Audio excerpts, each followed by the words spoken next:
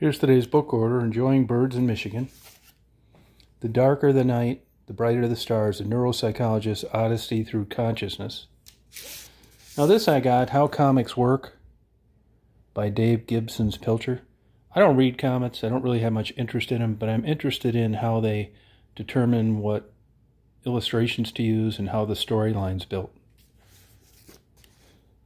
This is a book on Charles Dickens and David Copperfield. It's got collected works. A History of Early Jewish Physicians in the State of Michigan. An Adobe Photoshop Classroom in a Book, 2021.